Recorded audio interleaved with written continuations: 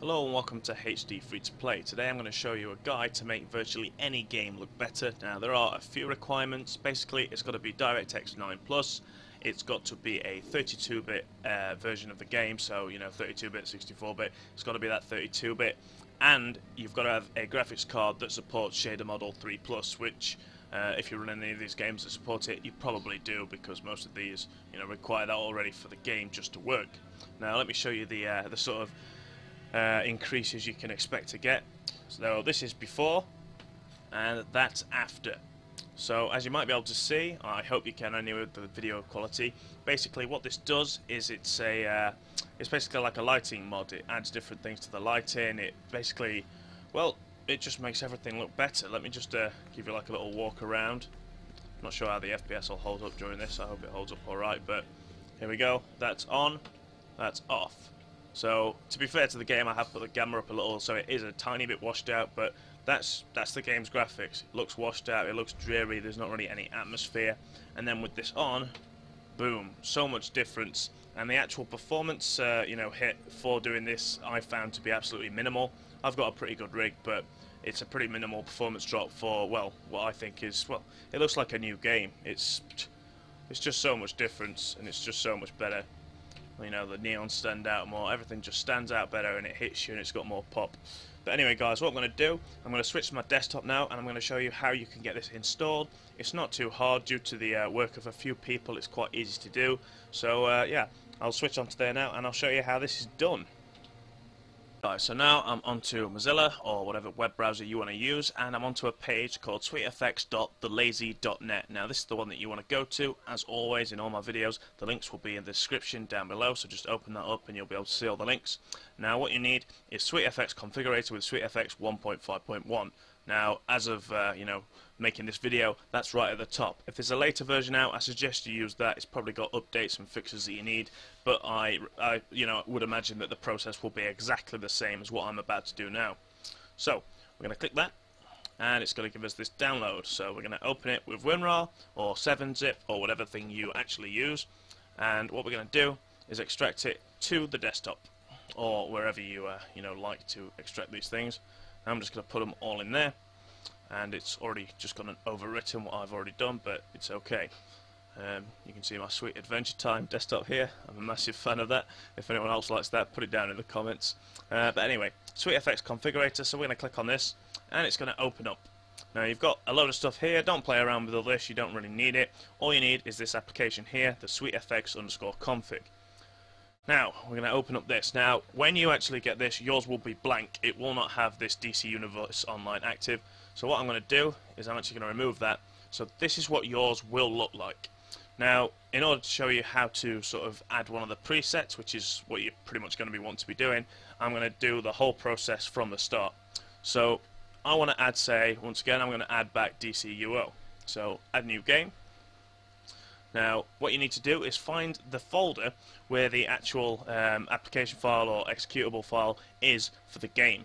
So, say if you're playing a Steam game, for example, which, well, I'm launching DC Universe Online through Steam, you need to find program files. It's usually x86, or if you're running on just a 32-bit system, it'll just be in program files. You want to go into Steam, and it's Steam Apps, Common, and DC Universe Online. There we go. Now, sometimes it won't be in the exact root of the folder. So for this one, for example, DC Universe Online, we've got Launchpad and Uninstaller. That's not what we want, because none of them are the actual game. So if we go into Unreal 3, Binaries, Windows 32, there is the actual thing that we want. So if you try it first time and it doesn't quite go where you want, try it again. Try and find all the the runnable applications, and one of them should be the game. Now, it's up to you to play around and tinker to that. So once you've added the game, it'll come up with some various things here. Now what we're going to do is use presets. So basically on this SweetFX page, there's a guy that's made, well, it's updated by loads of people, but if we go back, so presets, we're going to type in presets here, and we've got SweetFX settings database, again by this the lazy guy, and again, we're doing DCUO. Now, if you want a different game, obviously all you need to do is search through this and find the game that you want, but we want DC Universe Online.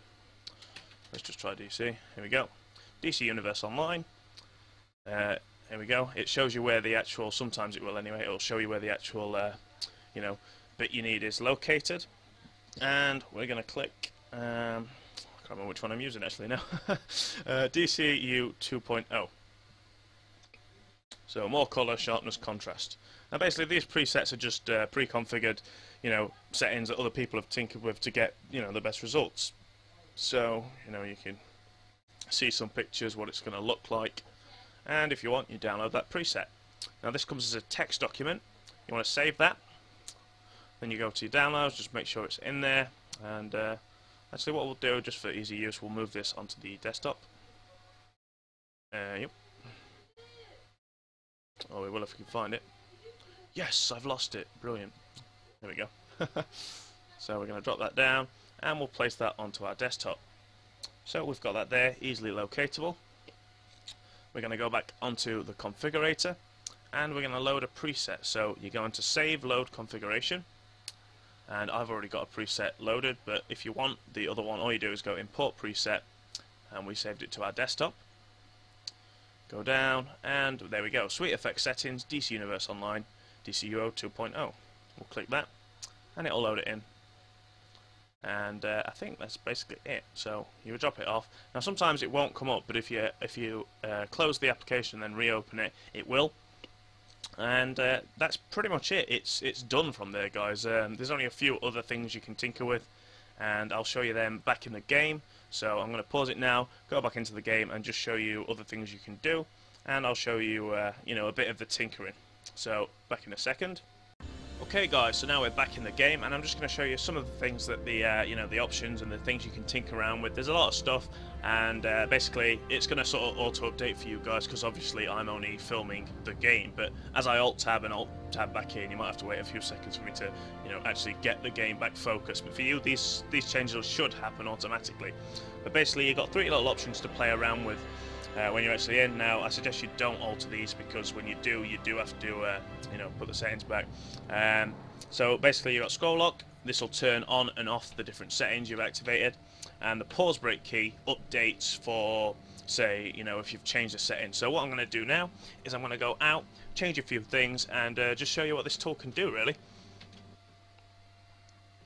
You may still be able to hear me speak. I'm not sure if you will. Anyway, let's add, say,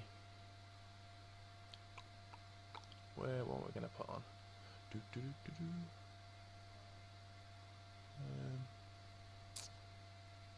There we go. That's a pretty cool one. Save that. It turns out if the game does lose focus, my Fx stops recording. Sorry, but here you go. You can see now that I've put on a 50-50 sort of look, so you can see the actual differences that this thing makes. You'll notice the right side is so much more clearer, crisper, just looks better all around. Really, the left side, in comparison, looks dull and less vibrant. But those are the kind of changes you can expect from this kind of tool. Let's just go for one more. I'm just going to show you another setting, and then I'll leave it at that, guys. But yeah, that's pretty much it. So let's just try something else. I'll probably put on some cartoon effects, or, you know, make it a bit zany or something. Let's have a look.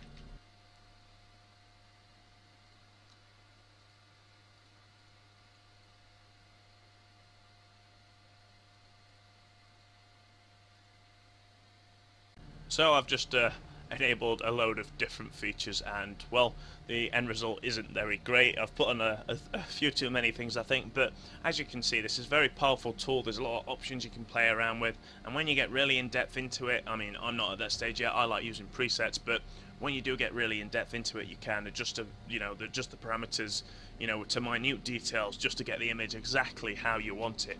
But there we go, guys. That's the SweetFX Configurator, and yeah, it's, well, it just works. It's very simple to use, and the actual, you know, differences it can make to your gaming and the graphics performance is phenomenal for what it is. So there we go, guys. If you've got any questions or comments, or you're having any difficulty with setting this tool up, post down in below in the comments, and I'll do my best to answer you.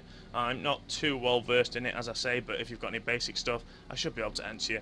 But there we go, guys. SweetFX, check it out. Subscribe for more. I don't know what videos I'm going to be doing next, but you know, I upload regularly. I do a lot of different high quality videos, and you know, I think you know, I should get my subscribers up a bit. So if you like what I do, subscribe for more.